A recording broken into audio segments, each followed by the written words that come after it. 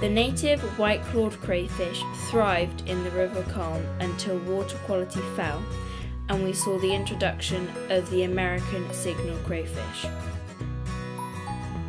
Originally farmed for food in Britain's farmers' ponds, the aggressive and bold signal crayfish simply climbed out in order to find our rivers.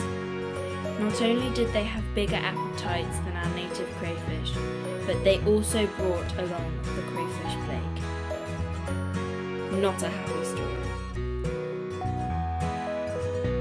Please help save this endangered creature and make it more of a local feature.